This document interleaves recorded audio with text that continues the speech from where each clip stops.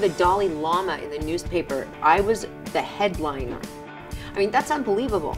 I'm going to somehow be one of the most well-known porn stars of all time.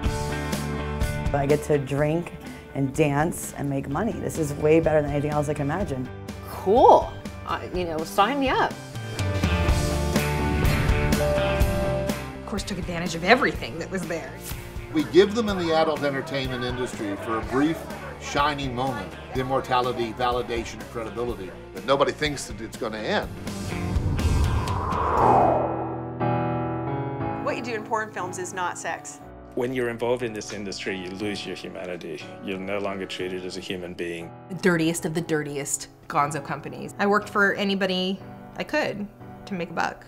I just started feeling really depressed about it.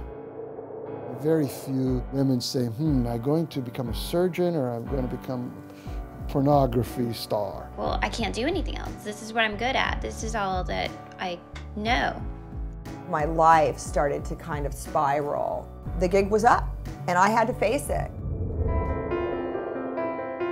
I suddenly realized that I'm free.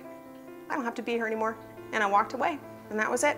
My husband and my son changed my life. I didn't plan to be a single mom.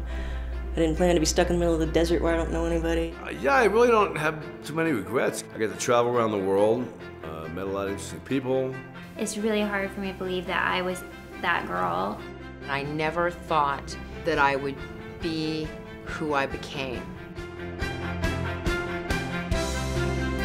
What are you going to do 10 years from now when your kid brings home a magazine? It doesn't go away.